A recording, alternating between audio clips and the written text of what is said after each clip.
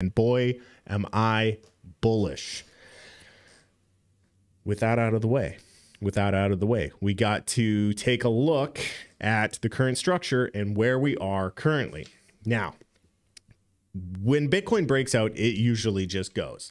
Today, we have come up against the resistance of this yellow channel that I've had marked on this chart for weeks. This is technically a resistance point, but I would not be surprised if we just tear right through it, okay?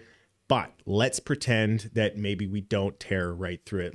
What would be some of the significant support levels that I would be looking at in the event that we got some sort of a pullback? All-time high. The all-time high, the prior all-time high is an easy one. Let's highlight that a little bit more clearly with a brighter color.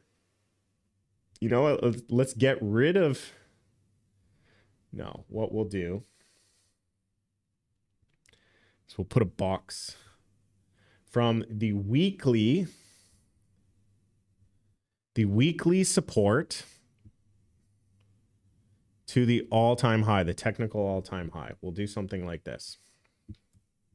So I would be looking at some sort of a pullback in this range if Bitcoin does take a pullback. Again, what one thing that Bitcoin does quite often, specifically after long-term accumulations, it doesn't always do this, but if you take a look back in history, after long-term accumulations, it breaks out and it just fucks off and it doesn't pull back.